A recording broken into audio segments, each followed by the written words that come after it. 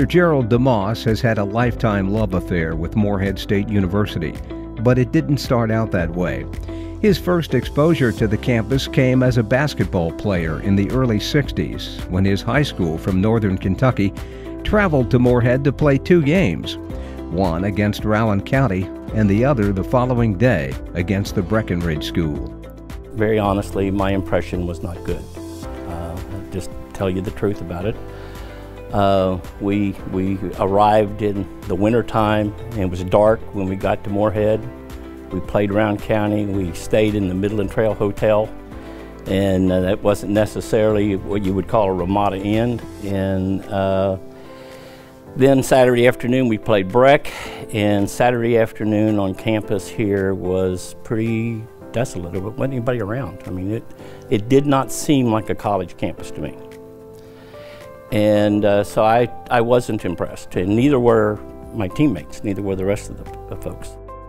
But the superintendent of DeMoss's school district and Adrian Doran, the president of what was then known as Morehead College, were friends, and a formal visit to the campus was arranged. DeMoss and 5 other students came during the week and met with recruiters in the Student Center cafeteria. And my impression changed that day because lunchtime in the Student Center was busy and people were laughing and having a good time, and it was crowded, and it seemed like what I thought college should be. And I was offered a scholarship. It was just a very tuition scholarship or something, just a few dollars. I don't even remember how much. And so were a couple of my other classmates, and so 3 of us decided to come to Morehead. DeMoss and 2 of his friends were assigned a room in a dormitory where other athletes stayed. He jokes it was about the size of a cracker box. His father helped him move in and offered what turned out to be wisdom for the ages.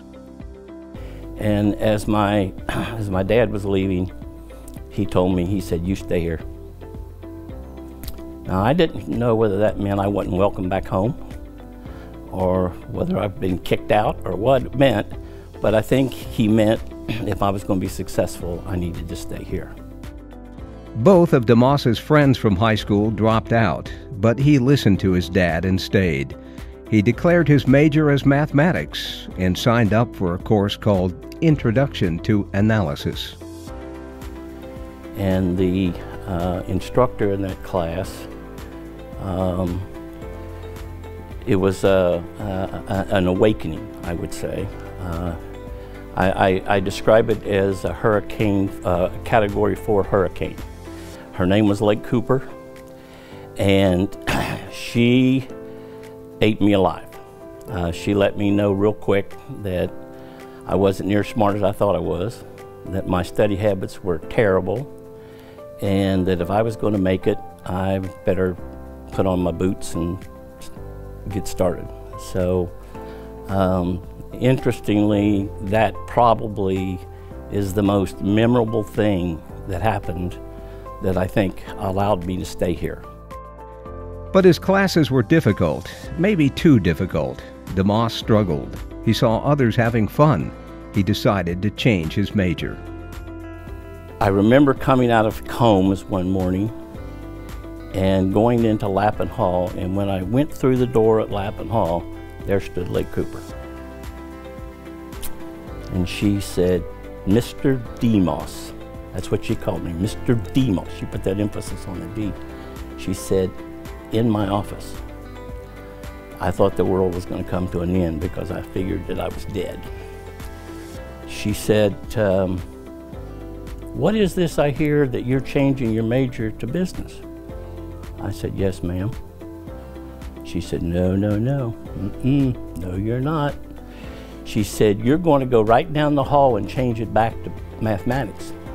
She said, "I have way too much invested in you to allow you to change majors." I said, "Yes, ma'am." I went back down the hall and changed my major to mathematics, and I graduated with a degree in mathematics. Gerald DeMoss received his degree in mathematics in 1966, and that would have been enough for most graduates, but he was a double major, so he received a second degree in biology.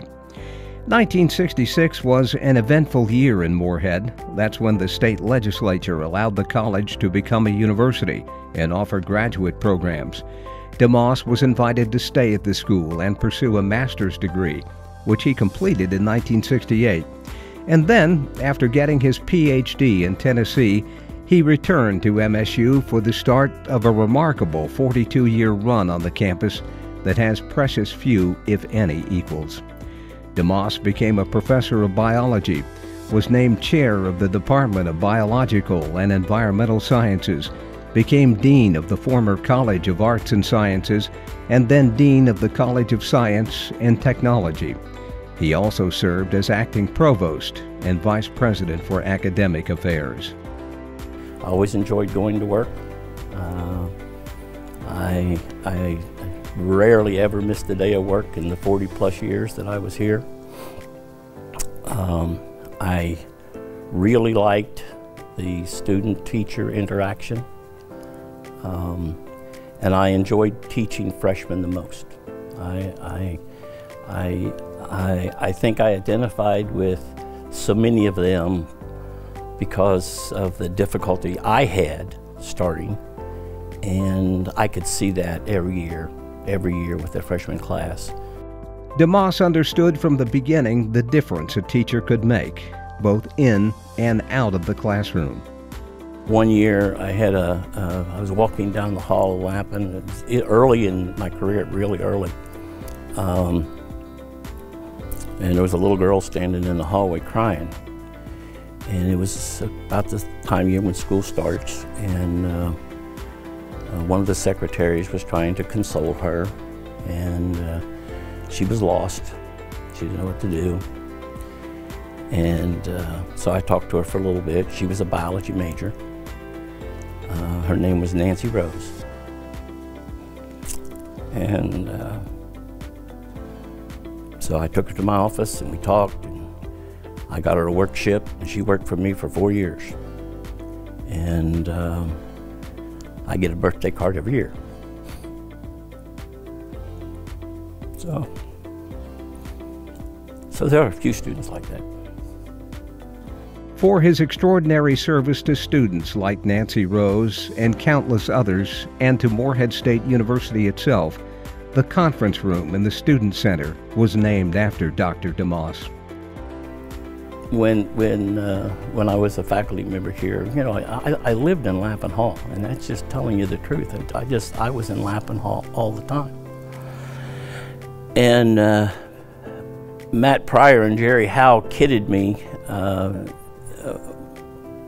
all the time that they were going to name the men's restroom on the 3rd floor the Gerald DeMoss restroom, you know, and it was kind of a joke and funny, but at the time, and so I always thought, well, if they name anything after me, it'll be a restroom. The 2019 Founders Award recipient was followed to Morehead State by his sons, Darren and Trent, who are both graduates, with Darren serving as a faculty member on campus. Also, DeMoss's grandchildren, along with a number of nieces and a nephew, have received their degrees from MSU. I think the education I received, the opportunities that I've been given, and the ability to provide for my family the way I did is, I owe the university a lot. And I'm not sure I can pay that debt.